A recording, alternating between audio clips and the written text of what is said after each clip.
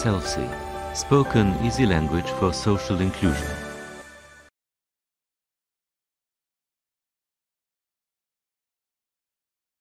Online as well. I come from the Agency for Accessible Media in Sweden, and actually they're in Malmö. We relocated a couple of years ago from Stockholm to now.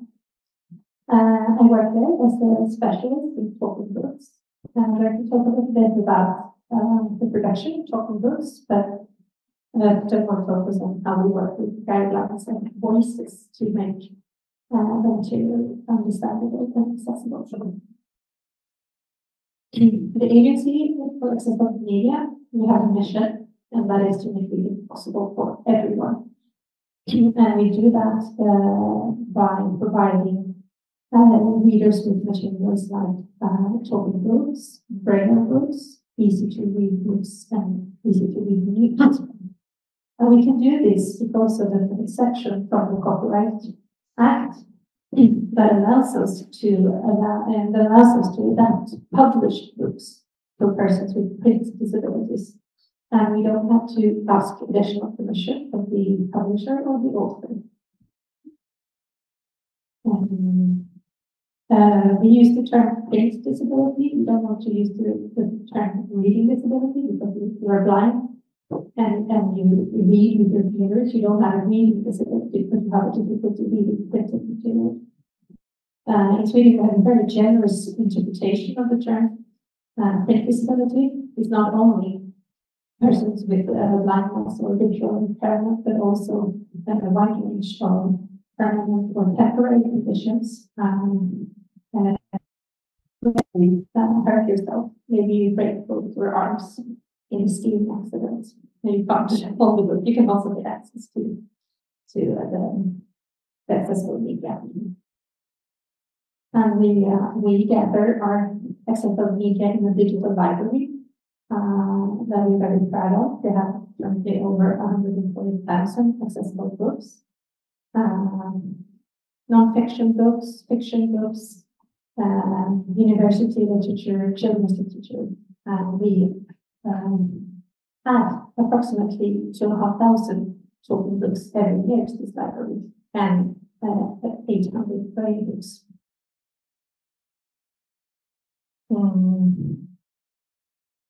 We have our funding from the Ministry of Culture and have a special assignment from the Ministry of Education to make literature for higher education accessible. We don't have any studios at all ourselves. We buy these services from external producers. We have to do this by public procurement to see to that everything is done the right way. Since we work with the tax money, we want to have ensure good quality. But also, and the producers are the ones that hires the narrators, the voices that we use for the talking books. Every year. So we also buy that service from the producers. So they ensure us that there's another person, not the person narrating the book. It's a completely other person that listens through the whole book and discovers mistakes that are corrected before they are sent back to us. And then we do also the technical quality check at the agency. And since we have, we're going to move now towards the more the part of guidelines and voices, because you see, since there are different producers, there's 3 at the moment that we work with, and then very many different narrators. We need to work with really specific guidelines. We have guidelines for both the technical production, of course, but also guidelines for the narrators. And we also have a very accurate process for the quality check. Our mission is not to interpret or dramatize any texts. We are also not allowed to change anything. And that's a challenge we speak about in easy an accessible text because we are not allowed to adapt anything. We're only supposed to make it acceptable. But we want to make it not only accessible but also understandable, and that's why we have drawn up this quite a big package of guidelines.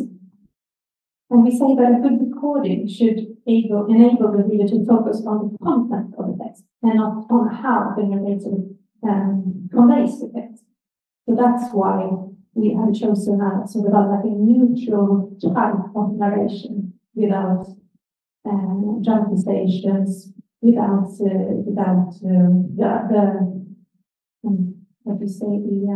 narrators are not allowed to change voices for different characters. They're only supposed to make it as neutral as possible. We have found that many of our users find it disturbing with the dramatization of texts, and that it hinders their own interpretation. And when you read a printed book, there's no one but your own head that helps you to sort of read into the book. What the characters are thinking, or so we have it as neutral, and also because of a lot of what we do is educational literature. I don't think it's going to be much appreciated if the narrator use different types of voices and expressions in the literature for students.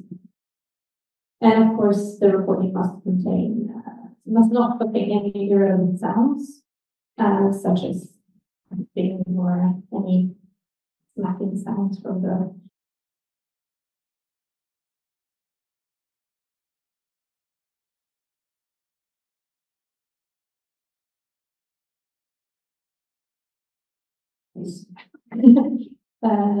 to the content of the book may not affect the recording at all. Okay, thank you, that's it.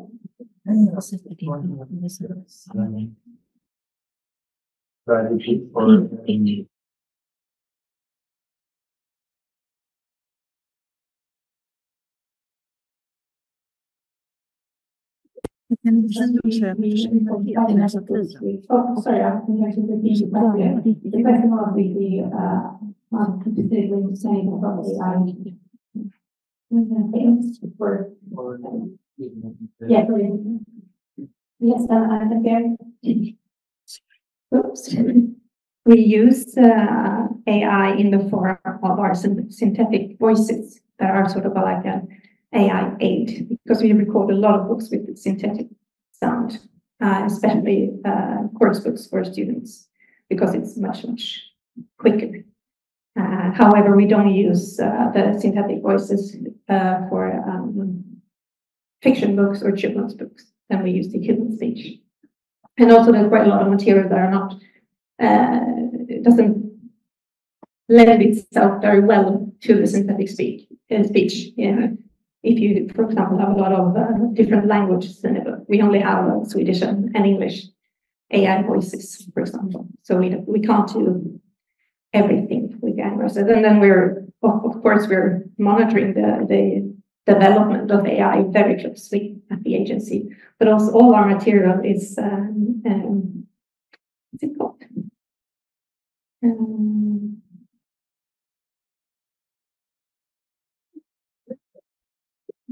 Så här upphovsrättsskyddat. Copyrighted. So we're not allowed to sort of to put the book into an AI aid and generate whatever we want. So we have to tread carefully here, not to compromise our mission. Does that answer to your question? Yeah.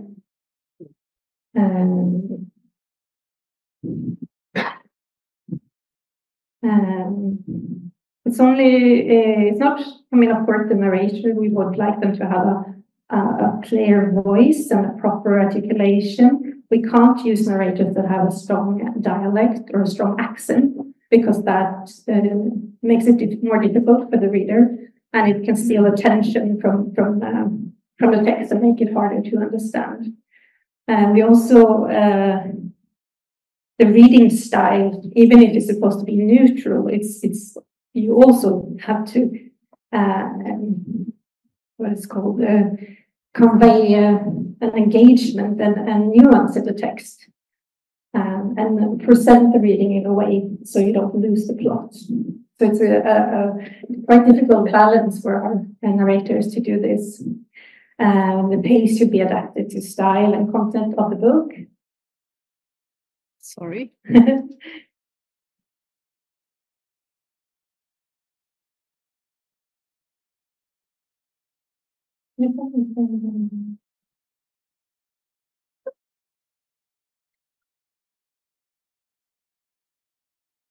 And of course, it's not only the voice and reading style, but also a very important part is the pace and the pauses. And I think we're going to hear maybe a little bit more about that later on, because that's quite strongly connected to this SELSI project. I think I did it I see it through the presentation. I have one more slide about the user survey to be behind time. Yeah. We are nowadays the Agency for Accessible Media are compared much more to commercial producers of audiobooks now than before, and some of our users can access streaming service of audiobooks as well, and they compare and they call us and they say, this neutral style is a little bit boring. They also ask why we don't use famous actors as the narrators. We say we use narrators that have knowledge of the subjects. If you are to read a book in chemistry, you have to have the knowledge of the chemistry to pronounce the technical terms correct and so on. But we listen to our users and we want to see what we can do. A couple of years ago, we allowed a little more interpretation in books for children, and now we're in. I had hoped we would be finished with this user survey today, but the time dragged on, so we are not ready. But we're going at the moment. We're testing this new neutral speech theory on our users. So we've sent them the same text recorded in 3 different ways, with neutral speech, expressive speech, and very expressive speech. And we're very curious to see what they think. And we might use this result as a basis for adjustment of guidelines, maybe for different, we can have different guidelines for different types of books. So maybe the fiction books can also be allowed to be a bit more expressive, but we still keep the neutral tone for the books for higher education. We have also started a pre-study to explore what type of text and aids that are most helpful for people with aphasia, and that's a really interesting project that we're looking forward to. Maybe we can publish something a bit later. I don't have anything with me now, but it's something that we're really looking forward to exploring.